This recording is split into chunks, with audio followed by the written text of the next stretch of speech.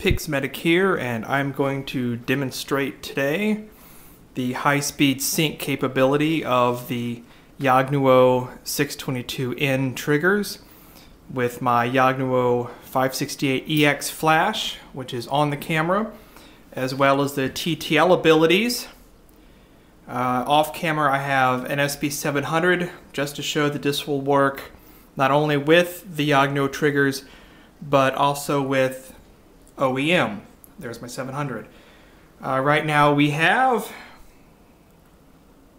1/8000th shutter speed. This obviously isn't going to produce a great picture because I'm not out in bright sunlight. You can also see that as I move the focal length in and out, both of the flashes will adjust for that, and that's the TTL metering. So here we go. I have something set up for some autofocus. I'm going to do autofocus. And we have flash triggered on both flashes, and so there it is at 1/8000th of a second. And the picture's not terrible, but you know, it is what it is.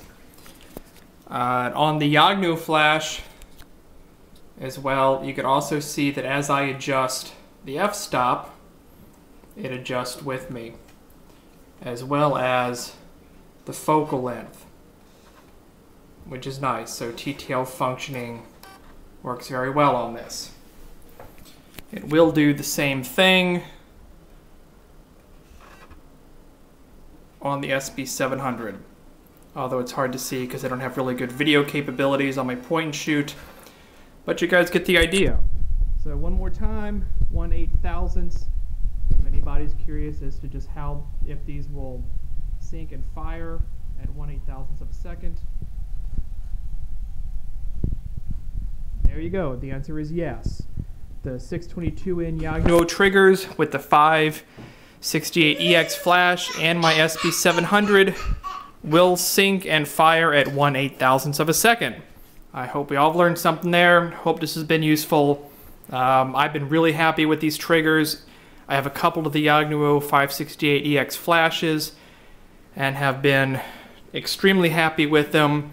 So if there's any doubt in buying them, if you just want the ability to have high-speed sync, I don't use it very often. I just like having the ability to, and these triggers work great even on my OEM flashes, so enjoy.